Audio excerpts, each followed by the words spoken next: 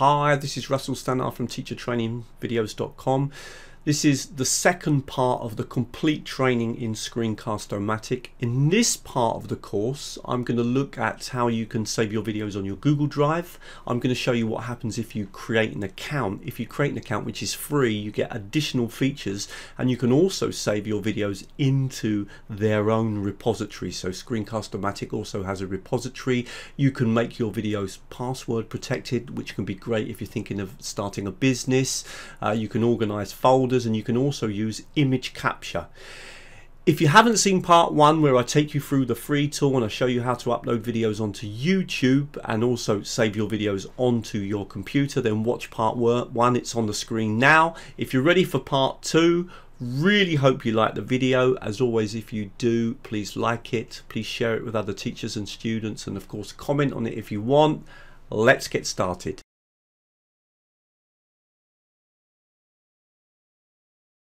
So the first thing that we're going to do is make a recording and save it onto our Google Drive. And the reason we're going to do that is because you get 15 gigabytes of free space on your Google Drive. Now I'm going to do a quick example here. So I'm just going to launch the free recorder. I don't even need to log in if I don't want to do this. I can simply click on this button and it's going to launch the recorder. There it is. Now it's launched very quickly because I've already got the plugin downloaded. If you've watched my first video, you'll understand how to get the recorder ready, but you can see it on the screen, and you will notice also that I've got the webcam open here. Now you don't have to use the webcam. You can just click on screen, and therefore you're just going to record without the webcam, but you can actually have the webcam down in the corner, and you've actually got the option, if you want to, even of clicking here and making the webcam full screen, so the webcam would be the complete recording. Now what I'm going to do now is do a recording talking over a PowerPoint and then save it immediately on my Google Drive. Remember, when you make a recording, you need to minimize the browser. You can see I've got the PowerPoint underneath already open. I'm just going to place it on there. I'm going to start from the beginning of the PowerPoint. So we've got the webcam. If I want to check everything's okay with the audio, etc., I can click on the settings and just make sure that I've got the right microphone connected, blah blah blah. Now I'm going to start recording. Now when I do a PowerPoint, what I tend to do is record one slide, pause, record the next slide, pause, and do it that way. So click here. So first of all, I talk about slide 1. Then I jump to slide 2, turn it back on again. Now I talk about slide 2, and of course I would just carry on, and that's the way I do the recording. Now once I've finished, I click on this button here, done. And we're going to focus on save and upload. Now you'll notice, in fact, if you try to edit the video, that actually you need to upgrade your account. So we're not going to do that today, but we are going to focus, for starters, on some of the saving options. Now we've got the video here, and in fact if we click here, you'll see there's even more options, and you'll notice that some of them are free. So we can save on our video, we can save on Screencast-O-Matic, we can save on YouTube, and we can save on Google Drive. Now I'm going to start with Google Drive. Now the only thing you need to do is to connect your Screencast-O-Matic to your Google Drive, and it's very easy. I'm going to show you how. So I'm going to click on this button, upload to Google Drive, and it's going to launch my web browser, because it's going to ask me, well, what account do you want to connect to? Now all I need to do is choose my Google account that I want to connect to. I do actually happen to have a couple of accounts, but I'm going to click on this one, and then it's going to say, are you happy to allow all of these things to happen? I'm going to say yes, and immediately now, so they're connected. And now what we can do is make sure that we put the right information in. We can give the video a name. We can decide a certain folder that we want to add it to. If we want to put it on a specific folder, we can also look at some of the sharing options. Now what I tend to do when it comes to sharing is I like to use anyone with a link, because anyone with a link means that if I share the link of the video, then anyone with that link can watch that video, and I'm going to show you in a minute how that works. Now the other options there, yes, you want the highlighter working, So the cursor's a great idea. The captions you can't use in the free account, so there's no point in choosing that. So click on the publish button, and as you can see, the video is going straight up onto my Google Drive. Now the great thing is that immediately it offers me the option to click on copy link and copy the link to the video. So I can click on that copy link and then share that link with anybody, and they will be able to access the window. And now I'm going to show you what that would look like. So let me show you that. I'm just going to click here and I'm going to paste in that link. There it is, and I'm going to press enter, and we should see that the video is ready, and there it is. Okay, so just by sharing the link, now I can click on that video and play that video back, and of course you could share that video with anyone.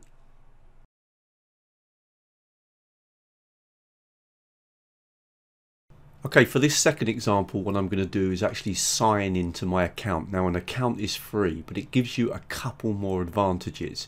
Now, you'll notice that I don't actually have many videos in my account, and the reason for this is that actually at my university I have another account when I use this facility. So I do make good use of this because there are a couple of features that are quite useful. The first one is that you can basically organize all your videos, and that's really, really useful.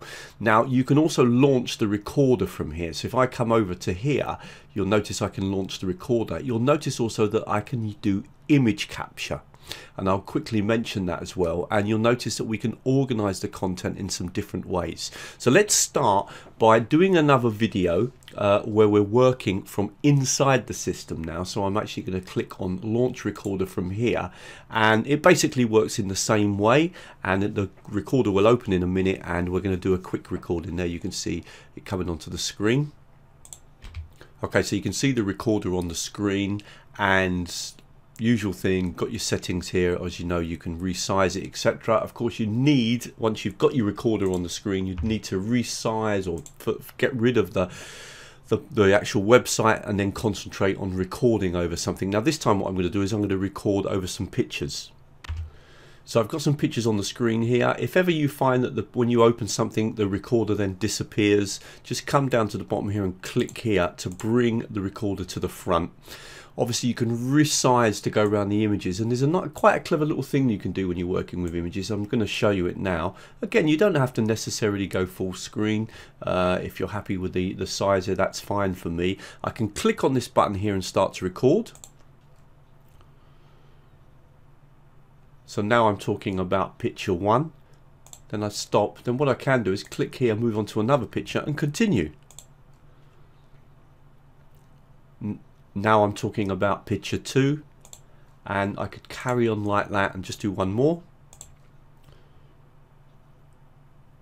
Now I'm talking about picture 3. So that's another way of working, and I often see people that think they can only record over one picture, but of course if you jump over to another picture you can do that. So all I was doing was just clicking through pictures in one folder. Now if I click on done, and this time what we're going to do is choose this option, quick share, because what that does is it actually saves the recording directly into your account so that you've got access to it, and you can see there that it's actually already done that. Okay, and it even tells you the link has been copied. Now what does that mean? Well, it actually means you don't even need to copy the link, it's been automatically done. And now if I paste that into a browser, so let's have a quick look. So I'm going to paste that into a browser. You'll see that that video is now available to play. Okay. So now I'm talking about picture 1, and you've got this lovely player with the controls here at the bottom. And so I've actually uploaded the video into their system rather than saving the video on Google Drive or on YouTube, and you can do that. Now I'm not exactly sure, in all honesty, how many videos you can upload. There is a limitation with a free account. We'd need to look at the details, but that is certainly another option in terms of sharing your videos. Just a super quick plug-in from my website. If you like the video that you're watching and you want more free videos, please come over to teachertrainingvideos.com. Loads and loads of technologies here at the top, and there are lots of videos on the front page of the most popular current videos. And if you want to follow my work, the best thing to do is to sign up to the newsletter. That way you get updated with all the latest videos, the webinars, the online courses and the blog posts I write. Right, let's get back to the video. Now if we come back to the account, and if I just refresh, you'll now notice that there are 3 videos now in my account. Okay, so the nice thing about this is that you've got the videos that are accessible within your system, and you can obviously share the videos, play the videos, etc. So that can be really useful. And the other good thing is that we can organize these videos into channels if, for example, we want to have a number of videos together. And there's even more possibilities here. If we just quickly click here on a couple of the things that you can do, so you can obviously move them and share them, you can add them to a channel. So if I wanted, for example, the latest video that I've just recorded, if I click on channels, I can add that to a channel, and I've got a channel here already, so I'm going to add it to that channel. And now that video has been added to the channel. The channel's now got 2 videos in it. Now there's a number of reasons why channels are useful. The first thing is if we come up to the edit button here, so I'm on my channel and I'm looking at my 2 videos within that channel, then you will notice that I can actually create a password for a channel, and therefore I can share a number of videos with one person, perhaps even if I've charged them for access to those videos, and then if they've got the password they can access the video. So it's a way of protecting content and not making it public. And the other thing is, of course, that you can share the content of a channel. Okay, so let's say when they've put in their password, well, what do they see? Well, basically they see, if we just click here to copy the link, and just there it is, they'll see the videos like in the channel all laid out on the screen, and they can click and watch that particular video. So this is why channels can be useful, because really Screencast-O-Matic could let you set up your own business through the use of channels. If you want to create a new channel, of course, you just click here on the plus button, give your title to your channel, and you can, as I said, make it password protected, unlisted, which is a good way of protecting it as well. That way you can only share, you have to share the link for anyone to be able to access it, or public means that it's actually on the Screencast system and available to other people to watch. So channels can be pretty useful if you particularly if you're thinking of perhaps starting a business or you're teaching and you've got a number of videos that you want the students to watch. Now you can also organize videos into folders. That's more for your organization rather than when you're distributing the content. If you want students to watch a variety of videos, it's best to do it through the channel. But you can create a folder by just clicking here, and you just give the folder a name, and then I just close that down. If you roll over and click here, so if I come back to the videos, so clicking back on the videos, if I come back up here and click, notice it says move, and then at the moment they're all saved in the root folder, but if I wanted to move them to Russell's folder, then I could do that, and then that video would now also be saved in Russell's folder, and I could actually do the same with all of those. I'm sorry, clicked on the wrong button there. With all of those videos, I could add them into a particular folder as well. They'll also show up in the root folder. Everything shows up in the root folder, but it means you can organize particular videos into a particular particular folders. So now I've got these 2 videos. If I click on that folder, you'll see that it's got the 2 videos that I've added into the folder. So again, it's just a way of organizing the content. Now the last feature I want to look at within this system is the fact that we can actually image capture. If we come up here and we click on this button here, and it will open up an image capture tool, minimize your browser, and then click on the ready button, mark the area that you want to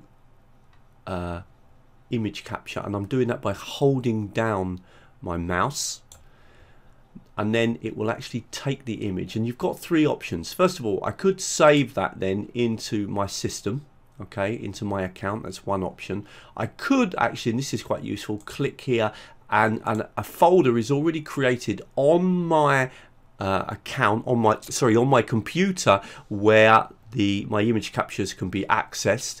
Or I can, if I just close that down, I can click here and edit it. Now the edit button is quite useful because you can do a number of things. For example, we could click here and choose quick style arrow, and then for example let's say we want to perhaps point an arrow to this and then click like so. We can move it around. Maybe then afterwards we'll click on done. We're going to add some text, so we'd come down here and then we can even click here and change the style. So I'm going to make it bold, for example. We can increase the size, etc. Then I'm just going to write a word here, so I'm obviously going to click on the text here and just write mouse. Just did that wrong actually, so first of all let me delete the text first and then I'll write the correct word in. So I'm just going to break that down to that's it, and then write the word mouse. And then once I've done that, again clicking on done, I can again move that. I can kind of, now once I've done that, I've got the option now, I've sort of kind of added to the picture then, of 3 things here. This one's quite useful. If you copy that, then it's saved in your clipboard. You could paste it into Word or into a PowerPoint. You can export the image, so I can now click on the export button and export it to my computer, perhaps save it onto my desktop. That's another option. Or again, I think if you click on this one, then it's going to publish it on the system. I've never done that. I tend to save the images that I've created onto my computer, or very common for me to do is to click on copy image and then just paste that image directly into a Word file. Let me quickly show you that. So here I am on my Word file. I'm just going to click on paste, and you'll notice it'll take a few seconds that image will be added into. So it can be a really nice way if you want to perhaps create some images and use them in a PowerPoint slide or in a Word slide. Okay, really hope that video was useful. Please come over to teachertrainingvideos.com if you want more free videos, and if you're looking to follow my work, the new videos, the webinars, the blog posts, the online courses, then the best thing to do is to sign up to the newsletter. Of course, you can also follow me on YouTube, and don't forget, if you follow me on YouTube, to click on the bell so you get the updates when the new videos are loaded onto YouTube. And finally, if you do want to contact me about doing any training or doing a presentation for your organization, then you can contact me from the website. And thank you very much.